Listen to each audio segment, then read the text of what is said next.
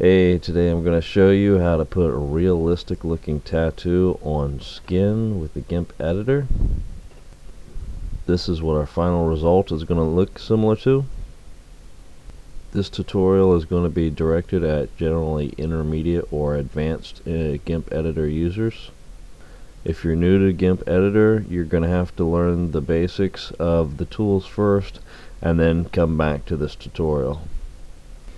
Okay, when I first start off, I've just got my hand, or you use whatever body part or image that you have for a person, and I have that as my first layer in the layers dialog.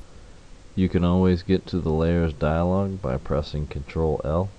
I want to open up my tattoo as a new layer.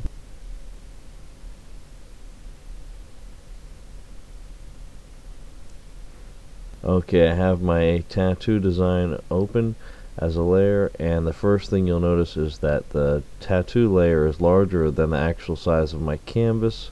So I'm going to go to Image, Fit Canvas to Layers.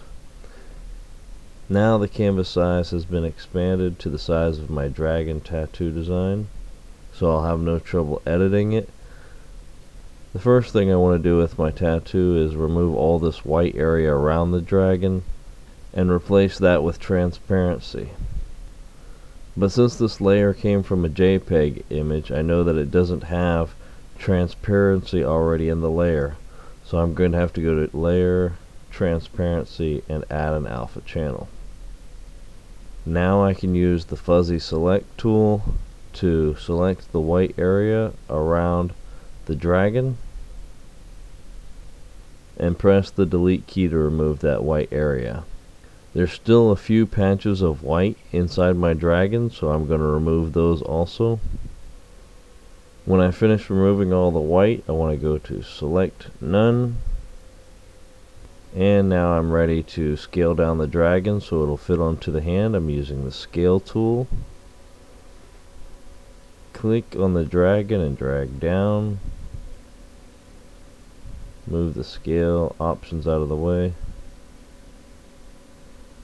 until our dragon looks like it's about the right size to fit on the hand. Okay, then click Scale. Alright, now I want to rotate the dragon just a little bit. I'm using the Rotate tool to just turn him just a tad. Click Rotate. Now this way it looks like he's going down the hand.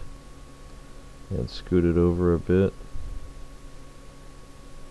Okay, the next thing I'm going to do is important whether you have a color tattoo or a black and white tattoo, is you want to use the color by select tool to select all the black in the image. I'm using a threshold of 50, and you want to select the darkest part of the image. For this, it appears to be inside of his mouth. Now we're going to Colors, Colorize, and the reason we're doing this is because in a realistic tattoo there's almost no true black. The black that is used in drawing tattoos usually comes out onto the skin as a sort of dark blue. Now by default our Colorize dialog should be set to a bluish color at 180 hue. What we want to modify is the lightness of this blue hue. If I take it very high, you can see the blue coming out in the mouth and other areas of the dragon. We don't actually want it that high. I found that right around 10 is the lightness that seems to work best. So click OK. Now choose Select None to get rid of our selection. Now so far it's looking pretty good, but we're going to add some finishing touches here. We're going to change the mode of the dragon from normal to multiply, and we're going to change the opacity of the dragon from 100 to 80.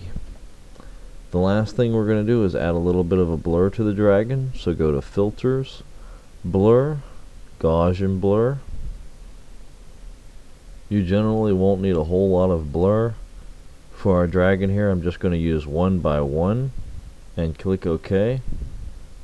Now I'm going to get rid of this excess area around the edge of the image. First I have to select my hand layer, Then I go to image, auto crop image,